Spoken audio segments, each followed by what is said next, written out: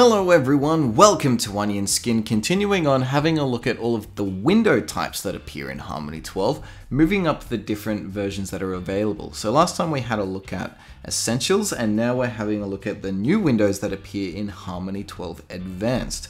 So as a rule of thumb, everything that is in Essentials is in Advanced as well. So things that we looked at, drawing view, top and side view, how the color palettes work, the relationship between tool and layer properties, is all there.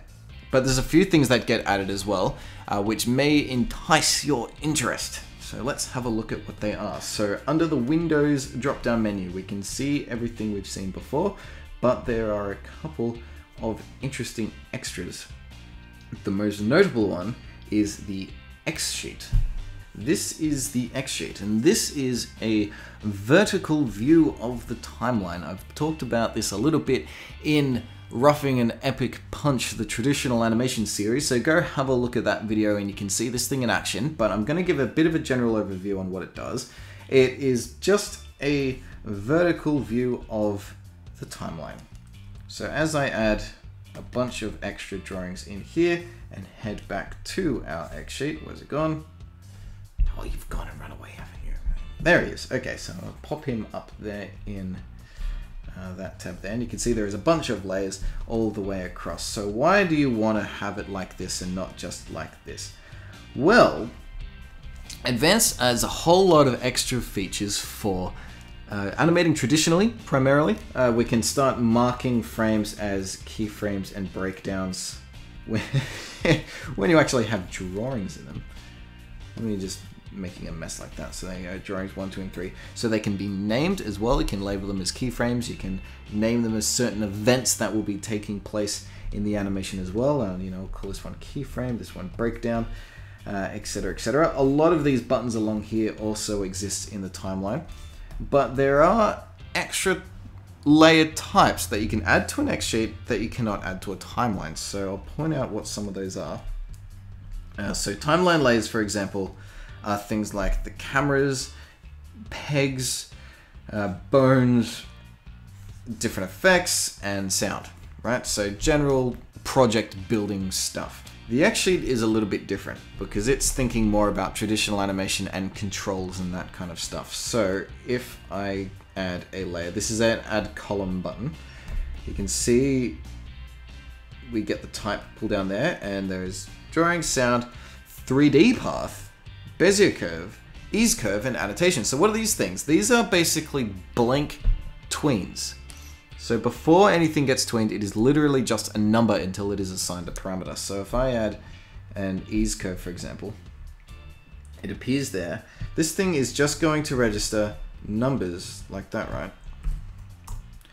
So notice it tweens between 8 and 12, and then I can pin this to drawings and make it move throughout the scene. So it's literally a way of animating with numbers. You probably won't use it a whole lot, but its main advantage comes in as separating parameters, right? The other kind of thing you can add is an annotation. These things are kind of cool because what it does is it lets you make little notes on your animation. So now it's got a little brush symbol there, and you can be like, oh, important. And you know, you can say like, oh, this is where a movement begins and finishes like that, and kind of mark out in-betweens and do a lot of pre-calculating and thinking about stuff that you're planning. It's particularly useful when you're working in a team. A lead animator can jot down what they want their in-betweeners and their assistants to know. But the main advantage of the X sheet, because a lot of that stuff may not have appeal to you, is how it relates to the drawing view. So we saw the drawing view last time when we looked at Essentials, and all it really was just another way of looking at the artwork, right? You know, it just isolated one layer. But the X sheet uses this to introduce a whole plethora of additions, particularly ways of expanding the onion skin. We can see forwards and backwards through just that one layer and the ones above and below, but also has shift and trace. This is a concept of focusing on just a few frames at a time in order to create more convincing morphing when you're animating frame by frame. Again, I've gone into this in more detail in the Roughing an Epic Punch series, so go check it out there to see it in action.